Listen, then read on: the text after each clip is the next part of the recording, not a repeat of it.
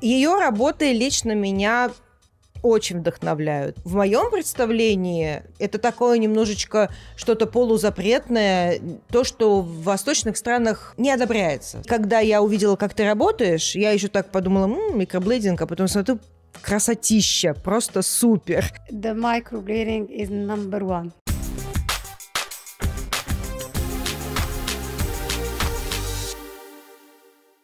Здравствуйте, дорогие друзья! Я снова приветствую вас в нашей студии Hanafy Colors Pigments. Сегодня мы запишем для вас новый подкаст с очень интересным человеком. У нас в гостях замечательный мастер, потрясающий мастер и просто очень красивая восточная женщина WAFAA CAMAL. Она работает на две восточные страны. Это Марокко и Саудовская Аравия. Ее работы лично меня очень вдохновляют. Я давным-давно уже с ней знакома и подписана на ее Инстаграм. И сегодня она в Москве. Мы встретились на конференции, которая сейчас проходит, Global Перманент. И сегодня мы в нашей студии хотели бы поговорить про особенности нашей профессии, особенности перманентного макияжа в восточных странах. Well, Wafa, Habibi, I'm glad to see you in Russia, in Moscow, in our studio. Очень рада тебя видеть, и давай поговорим про нашу профессию в ваших странах. So thank you so much for this beautiful opportunity. Really, I am so glad to be hosted by Olga, the master and iconic in permanent makeup. It's really a pleasure to be a part of your podcast. This is really amazing, like to share experience and talk about differences in between countries, even like the techniques and everything. It's my pleasure. Вафа, спасибо большое за приятные слова. Расскажи, пожалуйста, каково отношение к самому перманентному макияжу, к нашей профессии, к тому, что мы делаем в восточных странах? So nowadays, the permanent makeup has become a trend. It's like really demanding from young girls, middle age, even aged people are looking for the permanent makeup. У людей, у общества разное отношение к татуировке на теле и перманентному макияжу на лице. Yes, definitely there is a difference between the semi-permanent makeup and the tattoo. So basically they are looking for something semi-permanent, not like long-lasting.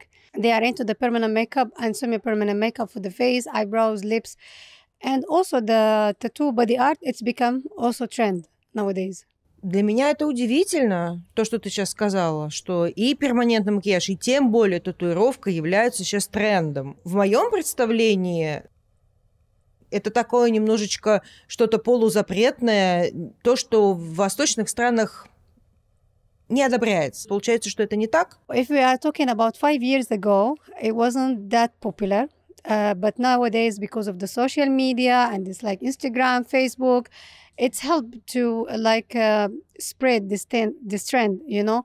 And many masters come to give their courses, and even people go out for different academies, since we don't have academy in the Middle East. So it's helped to spread this procedure for the permanent makeup. And we have nowadays a lot of artists in brows, lips, areola. Восточные женщины яркие, красивые, и макияж у них всегда яркий. А он остается по-прежнему превалирующий, или все-таки уже перманентный макияж его вытесняет, или они вместе существуют? I totally agree. Yes, the Middle East women, they like to look fabulous, like in a makeup, in dressing, and everything.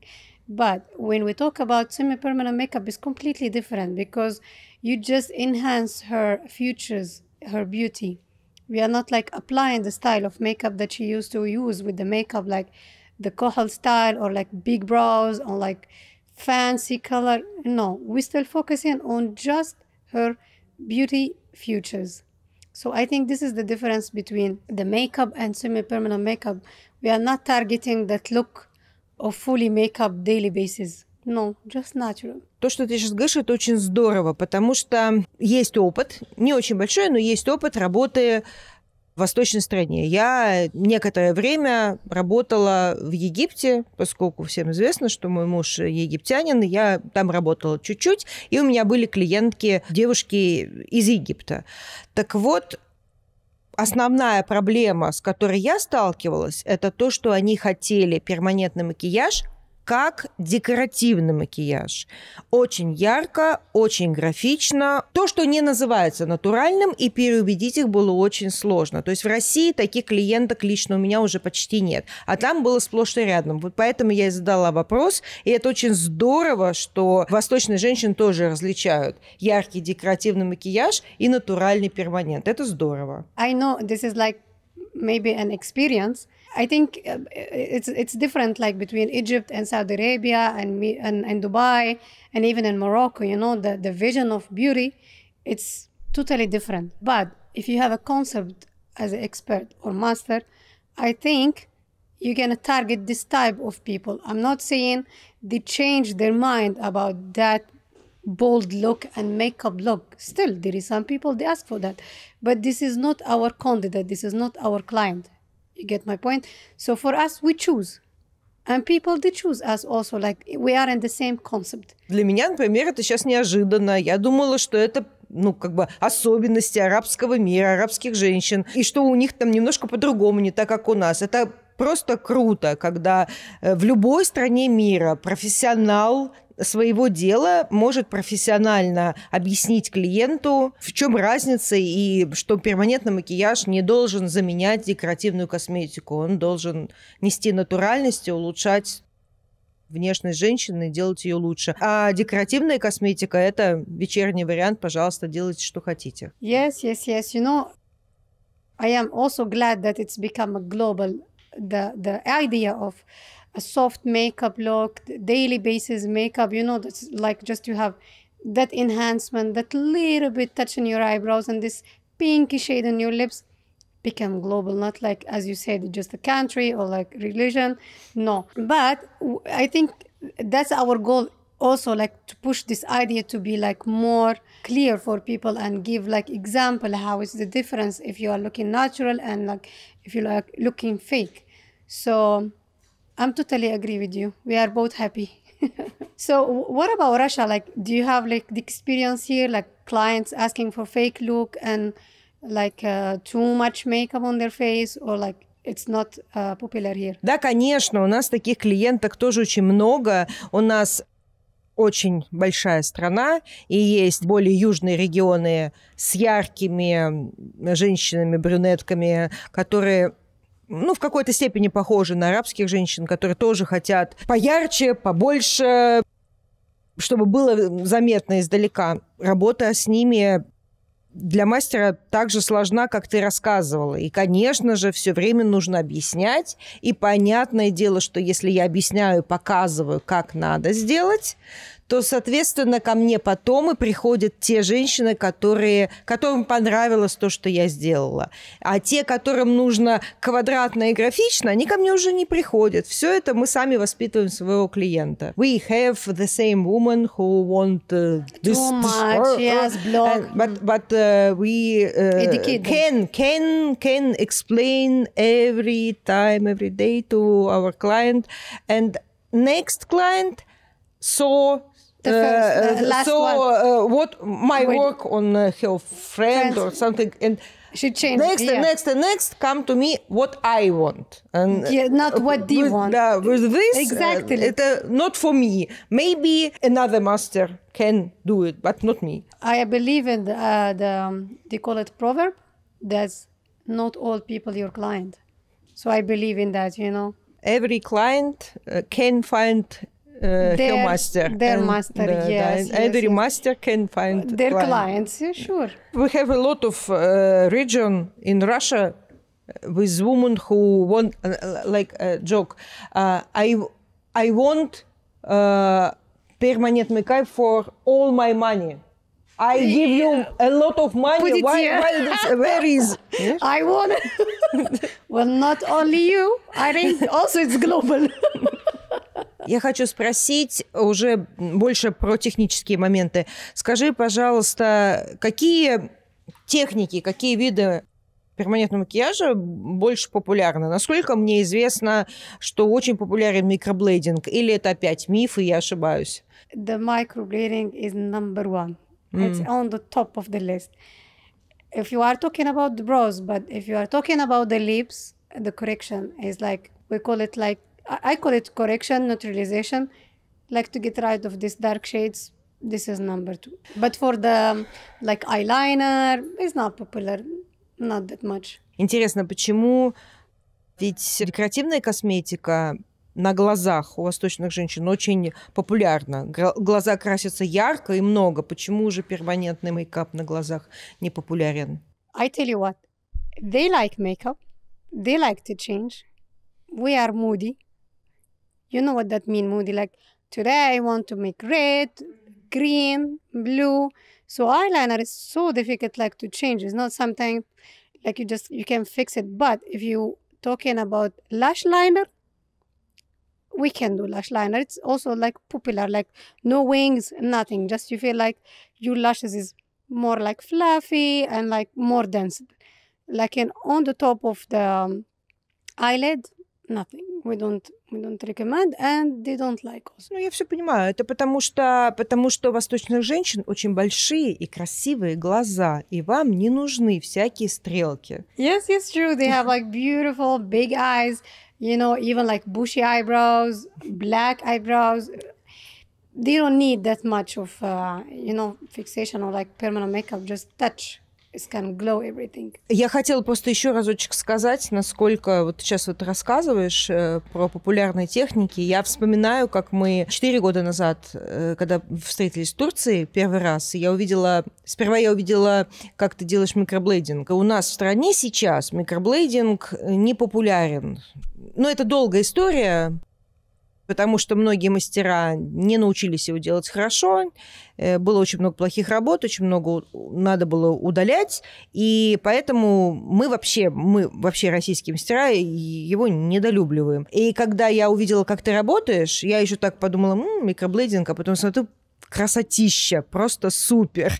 И потом я подписалась на твою страницу и видела зажившие работы, и меня впечатлило. Oh, thank you so much. It was also like for me a pleasure that we met there. It was like amazing time. And it was for me the first time like to show my technique in the hair strokes. And I call it nano, you know. I know it's popular like microblading. This is the trend name. But microblading have also like categories. You can do it like by machine, you can do it by manual. So the manual also, then the blade is different. Like there is thick needle, thin needle, nano, and pico needle. Like there is also like, you can talk about 0.24. Yes, 24. So it's like very thin. Barely you can see the stroke, which is for really professional people. And like with good sight, so you can see where is the strokes. But for me, like I was also like interested to see your technique because I watched you doing the lips, and it was like also amazing because I see there is no swelling. It was like a soft color, and I feel, oh wow, I have to visit Russia. Ну вот мы друг друга похвалили, всякие приятные слова друг другу сказали. Но вообще это правда, это не просто потому, что похвалить. Я хотела спросить по поводу твоей работы на наших пигментах. Я знаю, что ты их пробовала, я знаю, что ты с хорошим результатом работала. Просто твое мнение расскажи, пожалуйста. Yes, of course, you know, first time when we meet in Turkey, it was for me the first time to meet Hanafy pigment. And I say I must try before I see your procedure, you know, like, so, oh, wow, just one touch and I can see the color. I bought like a test, you know, just to see how it is everything.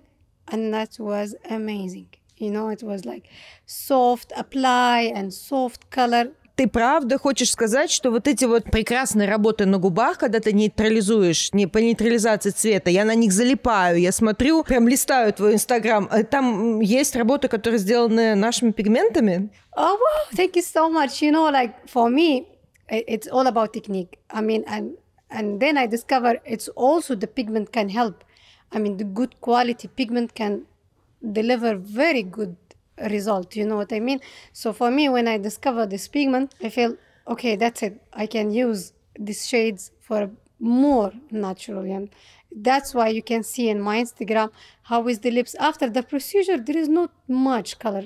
Just like 3 passes is more than enough. Мне очень приятно, что есть такое мнение о наших пигментах, потому что пробуют многие, но когда работают с очень высоким качеством на наших пигментах, то это в 10 раз приятнее. So actually, it's came the opportunity like to congratulate you for this achievement because this pigment is like really amazing. And also I want to ask how you get this idea like to develop this pigment, because I'm very sure that you use different pigment around the world and you might find that's not with good quality, maybe not good colors. So I'm really interested to know how you come up with this amazing product. Все основывалось на собственном опыте, на собственных ошибках. То есть, когда начала на чем-то работать, что-то не понравилось, получился какой-то плохой результат, а как его улучшить, а где же взять другие пигменты, а что ты купила, опять сделала, опять ошибка. Начала анализировать, начала думать головой и учиться миксованию, смешиванию. И в итоге как-то так получилось. I'm so happy for you and for this achievement, actually. Я сегодня, например, рада очень этому разговору, потому что нынешняя ситуация, к сожалению, мировая, наших коллег, девочек, мастеров, которые раньше, допустим, больше смотрели в сторону Европы, возможности там обучать, давать мастер-классы, работать, там туда уехать. Сейчас, конечно, такая ситуация, что намного больше мы смотрим на Восток. Жизнь идет, продолжается, и нужно нам тоже работать. Поэтому здорово, что со стороны арабских стран нам оказывают поддержку, нас любят. И главное, что там также относятся к идее перманентного макияжа, как и вот мы здесь в России. Да. Yes, you are right. I'm 100% with you, and really I'm happy now that we have social media. This can help for educating people about like good result in permanent makeup and can show the real work, so people they can choose and like can do more communication and like help to find the good masters around the world. So I'm very glad that you are coming to Saudi Arabia and visit us to talk about your pigment and also talking about the procedure and explain what we are talking about as a natural look, what that means, natural look, even in the brows, lips, whatever. It will be really a good opportunity. Спасибо большое за приглашение. На самом деле в планах было, мы хотели посетить Саудовскую Аравию. Тем более, насколько я уже наслышана, скоро, не знаю пока когда, но скоро будет большая конференция в Саудовской Аравии, и мы будем очень счастливы увидеться с тобой там. Спасибо. I am very sure it will be a great opportunity, your visit, your event in Saudi Arabia. I am super excited to do this collaboration. Unfortunately, it's just like a short podcast. We are not ready for this. But thank you so much again. And I am super excited to see you in Saudi Arabia. Ну что ж, дорогие друзья, еще раз благодарю вас за то, что были сегодня с нами. У нас сегодня такой достаточно спонтанный подкаст получился. Времени действительно не очень много. Мы рассказали вам интересные вещи. И, пожалуйста, следите за нашими соцсетями. Огромное количество информации в скорости появится во всех наших возможных каналах и страничках по поводу этого предстоящего ивента в Саудовской Аравии. Ну и сейчас мы с вами будем прощаться. Хотела бы в конце сказать, что кто внимательно нас смотрел, вы, наверное, заметили, что мы сегодня были друг другу очень любезны, много делали комплиментов и благодарили друг друга за всякие приятные слова. Сколько раз в нашем сегодняшнем подкасте было на каком-либо языке сказано слово «спасибо». Победитель получит, не знаю, какой-нибудь приз. Мы потом придумаем, какой. Подписывайтесь на нас. Всем пока.